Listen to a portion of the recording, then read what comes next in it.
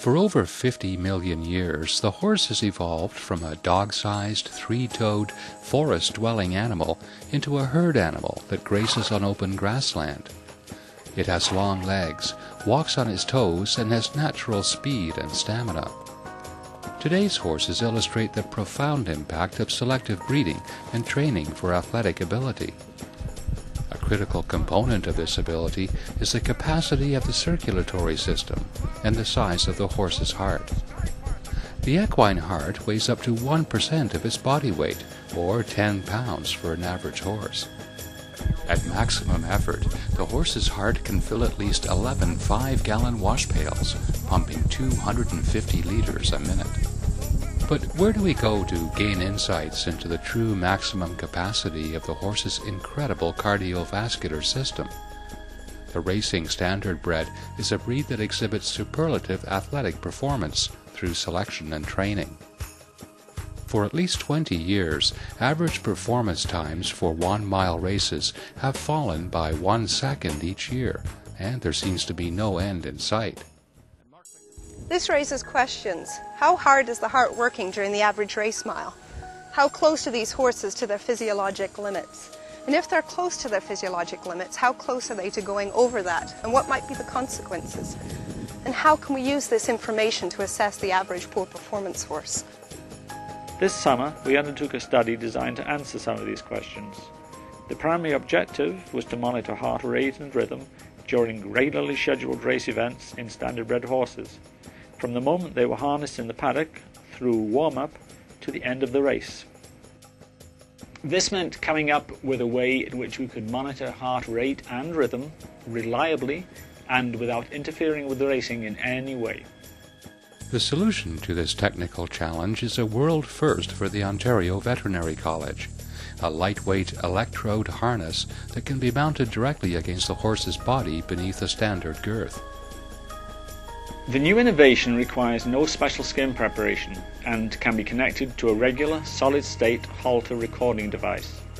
In order to gain full support for our research study, we had to come up with a way to monitor heart rate and rhythm that would not interfere with racing in any way, a way that would be fully acceptable to horsemen and women, to the racetrack and also to the Ontario Racing Commission. The solution was to put the equipment on all of the horses running in 2 races per night by a highly trained team of researchers who could apply and remove the equipment without any interference with the regular paddock procedures. First, simple answer to what we might get out of this project is first we want to have a range of variation of what is normal on a horse in its warm-up and during a race.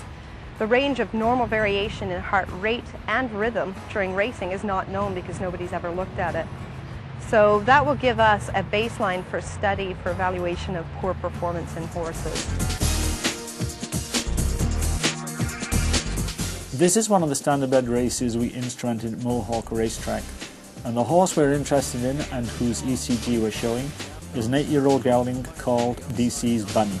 All systems go, and Mark McDonald lifts off with Not a Prude, who jets to the front. DC's Bunny secures his favorite spot, and that is the pocket spot. Backed up at the rail from in third is All My Style. Fourth away, Spires Jonathan. Then it's Long Shot American Hero.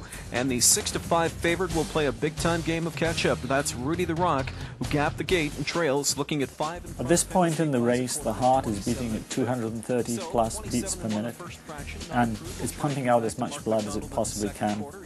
The horse is working at the top end of his effort, and as we approach the half-mile post, everybody's settled into their pace and our horse is still lying second. The system that is pumping blood to the periphery and maintaining this intense muscle activity is simply a beautifully coordinated system and doesn't just involve the heart, but involves the entire circulatory system. Our horse is still in second position, but he's starting to fall back a little bit.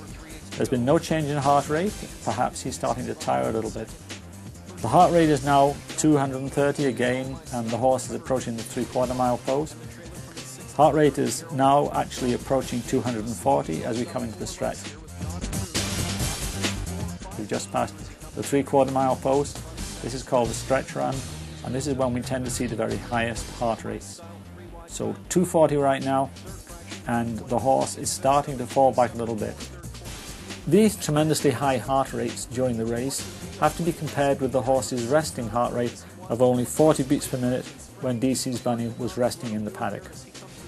This remarkable change in heart rate is one of the features that characterizes the horse's cardiovascular system when compared with many other species. Coming on to get third, American Hero.